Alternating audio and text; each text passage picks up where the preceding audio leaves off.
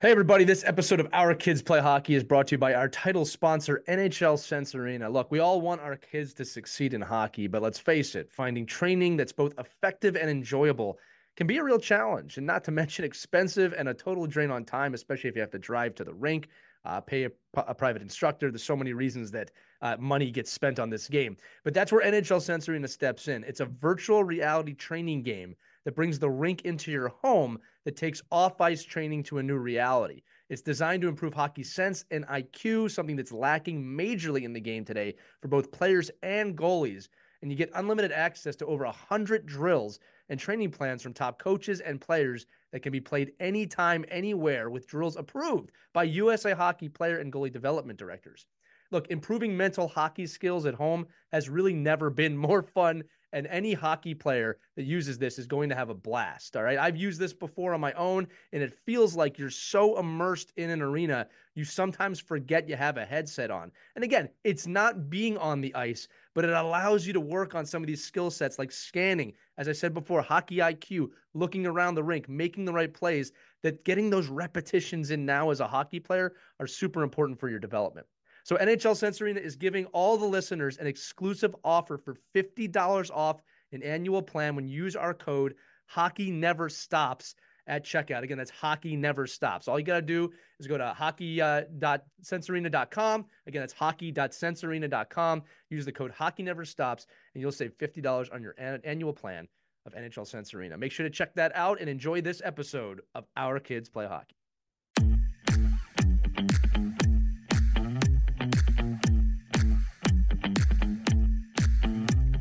Hello, hockey skaters and goalies around the world, and welcome to another edition of the Ride to the Rink. I'm Lee Elias, and I'm with Mike Benelli, and today we're going to talk about something. There's a little phrase I like to say: success leaves clues. Success leaves clues if you put your phone down and look up for a minute. Now, listen, this is going to be a funny topic today, but Mike and I wanted to go over this thing about when you go to hockey camps or new hockey places or find new people, the importance of kind of being emotionally aware of the people around you and not having your head buried in the phone. And we've watched videos about this. We've seen people talk about this, Mike, where we see coaches that, hey, when we're talking, phones down. When you're at dinner, phone down, because the relationships you can establish with other people will help you grow as a human being. Like I said, success leaves clues, but you have to be looking for those clues if you want to find them.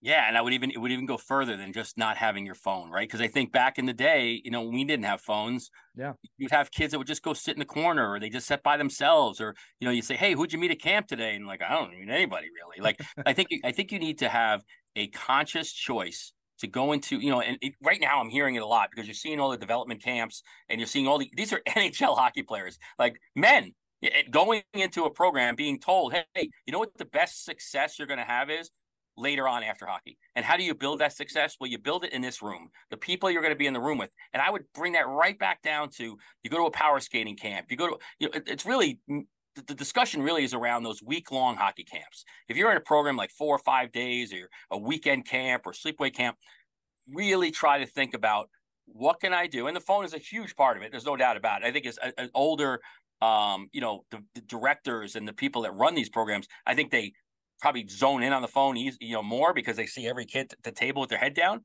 But I think it's more about the conscious decision to say, if I can just put my phone down or put the other things that are outside of what I'm doing in the moment right now down, how can I broaden the cultural experience that I'm getting?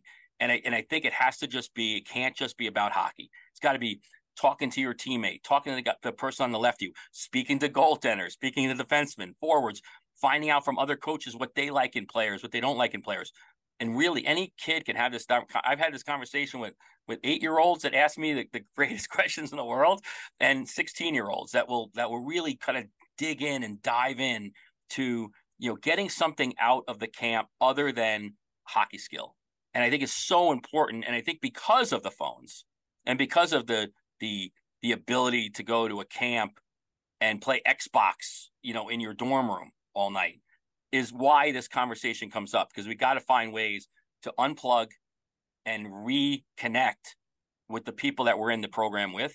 And what better time to do it in an environment where, you're maybe not going to see any of these players ever again. You're only seeing them for a couple of days, a couple of hours. So get to know them, let them get to know you, make a great impression, and then find ways to, just build your inner self and your own ability by being a part of what everybody else is doing.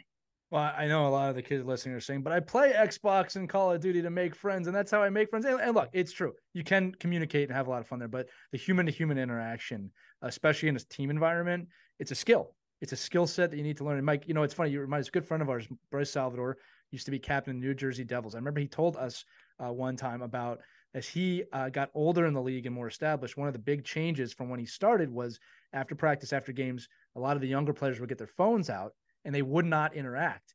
And he had to take it upon himself as a leader to make sure that that wasn't happening and saying, listen, we're going to get together. We're going to spend time together as people and learn a lot about each other. And that team ended up, going to the Stanley Cup final at one point. So those interactions and your ability to make friends, or this is the other half of it, if you see, as Mike said earlier, the kid in the corner, right? Or the kid who's by himself, that you make it a part of your leadership to go up to that person, introduce yourself, and start a conversation. You don't know how far that can go, kids, when you're listening to me right now. When you make the initiative to go and talk to somebody, that can be really brighten someone's day. Oh, God. So, and how hard is that, right? That's so hard to do as a 15-year-old or a 10-year-old right. or 16-year-old. Like, it's so hard to see another kid and then you being vulnerable enough to go over and sit with that player. Or, if you don't feel comfortable in that environment, seek them out at a later time in the day. Maybe when you're in line, you're on the bench, like, hey, after practice today, you want to eat with us? Right. Or, hey, we're having mealtime, or we're doing a snack time, or, hey, the guys at room 316 are having popcorn tonight. You want to come join us? Because we don't know where other kids are from. And it's so comforting, like that. I think as parents, we try to put our kids in, like, oh, we're going to go to this camp. Who else is going to be in the camp? Right. Well, the hell, because doesn't matter. Yeah. We want our own comfort. Go in there. You're going to meet friends, but then you got to remember, there's other kids that maybe can't do that. Go out, seek those players, and kind of bring them into your circle. Right. We always talk about how great players make all the other players around them better. That's true off the ice too. A great leader will make everybody around them a better teammate. So whether you're on either side of that aisle, make sure you take the initiative to interact this summer, interact in your camps or during the winter or during your season. Your ability to interact with another person face-to-face is a massive, massive skill set that you're going to want to develop when you're talking to teammates, when you're talking to coaches. Eventually you'll be talking to people interviewing you for a job. It's something you're going to want to do now. So fantastic topic, Mike. And this has been another episode of The Ride to the Rink. If you have questions, topics, or you want to talk to Mike, myself, or Christy about anything that we talked about, email us at team@ourkidsplayhockey.com. If you want more Ride to the Rink episodes, head over to ourkidsplayhockey.com or go for Our Kids Play Hockey on whatever podcast network you're listening to and look for the Ride to the Rink episode. That's going to do it for this edition. I'm Lee. That's Mike. Skate on and have a great week, everybody.